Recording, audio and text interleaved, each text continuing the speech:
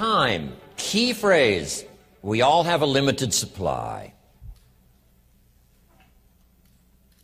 My father had 93 years, but it seemed short.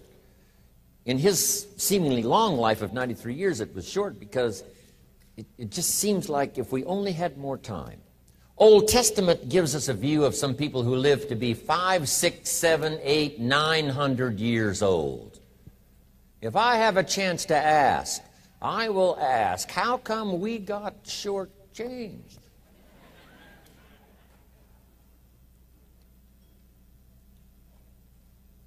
Wouldn't that be a good question if you had a chance to ask? Imagine 700, 800, 900 years to watch generation after generation after generation after generation stay healthy and well. I mean, you gotta be healthy to make it to 900. You gotta take your vitamins.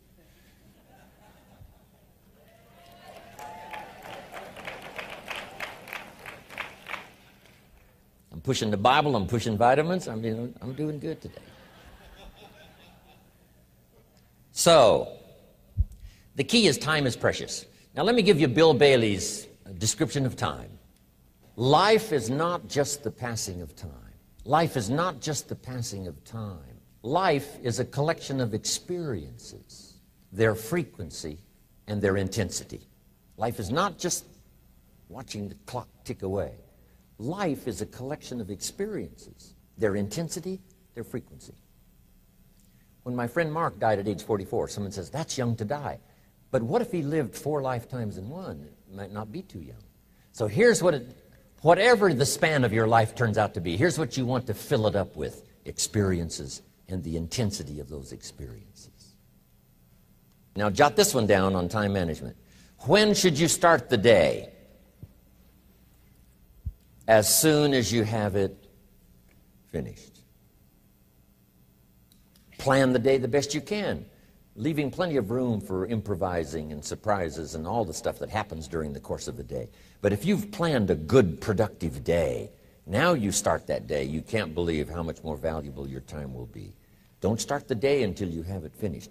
Now here's the next one. Don't start the week until you've had it finished. Now to lay out a week is a pretty good challenge. Next, don't start the month until you have it finished.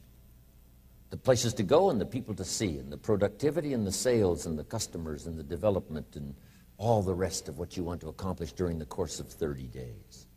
Don't start the month till it's finished. And then here's the big one.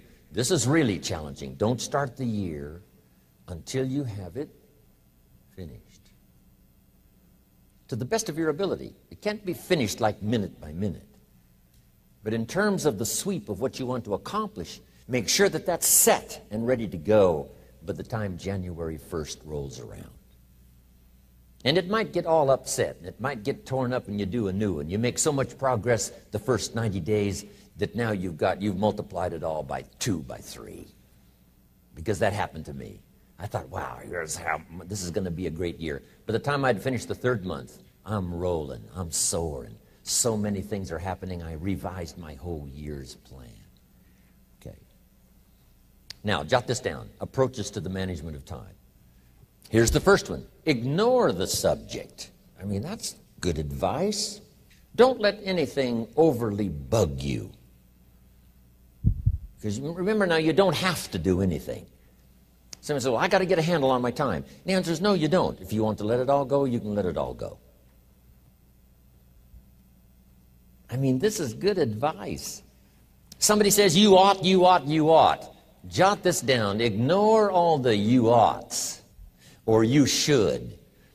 Only if they're giving general information. We should. It's better to say if you're teaching, we should. Not you should, we should. Then you let me listen in without it being too confrontational. If everyone did this, see, that'd be great. And then you give a person a chance to choose to do it or not to do it. But when you start the you ought, now see if I don't, now see we've got some tension and maybe some problems. So you oughts seem to always create problems. When you're talking to your kids, you say, no, if kids would do this, Not always saying if you did this, life would be better, but if kids did this, life would be better.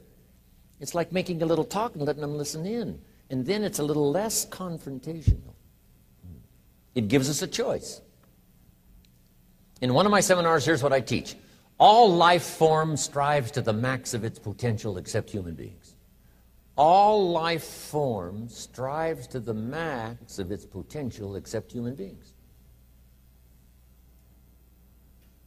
How tall will a tree grow? As tall as it possibly can. You never heard of a tree growing half as high as it could. No, trees don't grow half. A tree drives its roots as deep as it can, reaches as high as it can, produces every leaf it can, every fruit it possibly can. To the max. Every life form strives to the max, except human beings. Now, why not human beings? Jot this down. You've been given the dignity of choice. You're not a robot. You don't have to repeat this year the same as last year. You can tear up last year's plan, develop a new plan.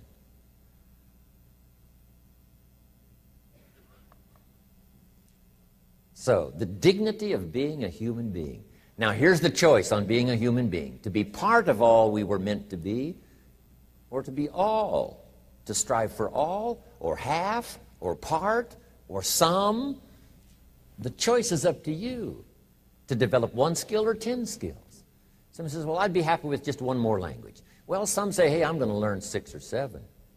And this is all a matter of choice. And when someone says, no, you ought to learn 4, you've got to resist all that.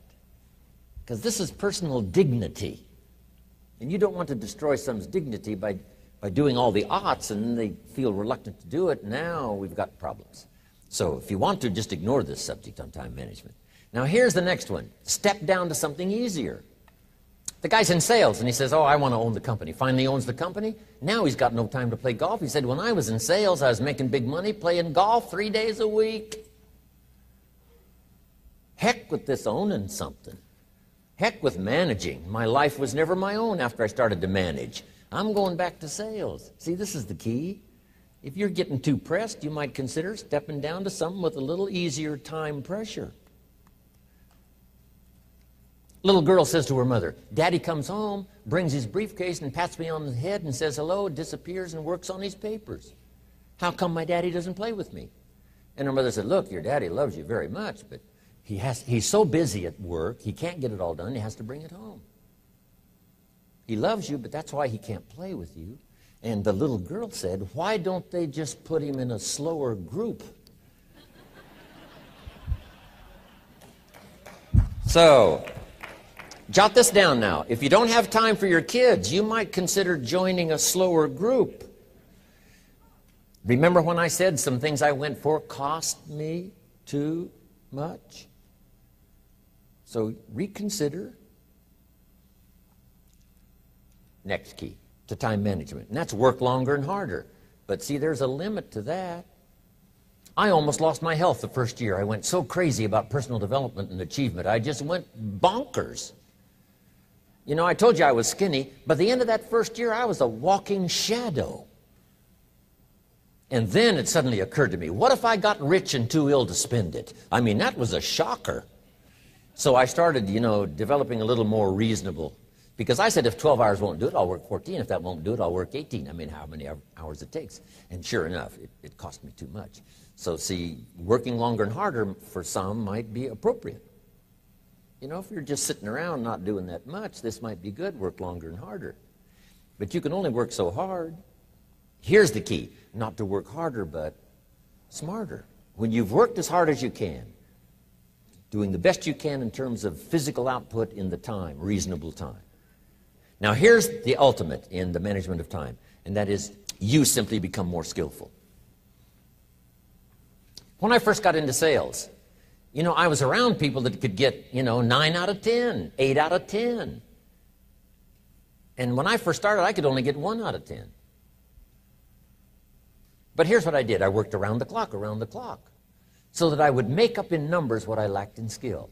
That's good in sales. You got to jot that down. When you're new, you make up in numbers what you lack in skill. Now, when you become more skillful, the numbers can go down because now your persuasive ability And all of that is now so high that you don't need to put as many numbers out. But at first, if you want to compete or if you want to really get good, you've got to put in the numbers. But if you get more from yourself, develop more of yourself, now the time management becomes an easier task. Now here's the next thing. Either you run the project or it runs you. I've found out when you start something, at first you're in charge. All of a sudden, a year later, it's in charge. Some of the companies I started, I'm telling you, I'm in control. A couple of years later, I'm out of control. At first, I've got it on the run. 2 years later, it's got me on the run. Haven't got enough time. I'm dizzy with trying to get it all done. So here's part of the key, and that's to get in charge. Say, I'm going to take charge of my health. One of my albums is entitled, Take Charge of Your Life. Take charge of your time. Take charge of your resources, which we're going to talk about next. Take charge of your health. You're the one that's responsible for it. It's not a requirement of society that you not have a heart attack and take care of your family. That's not a requirement of society, but you must make it a requirement of yourself. Society doesn't require that you build a financial wall around your family nothing can get through. That's not a requirement of society. It's a requirement you impose on yourself to build a financial wall around your family nothing can get through. So impose on yourself this self-development of being in charge, taking charge of your life and your health and your future and your responsibilities and all the rest. Next, reasonable time is enough time to achieve all of your goals. Just jot that down. Reasonable time is enough time. I had to learn that. Reasonable time is enough time.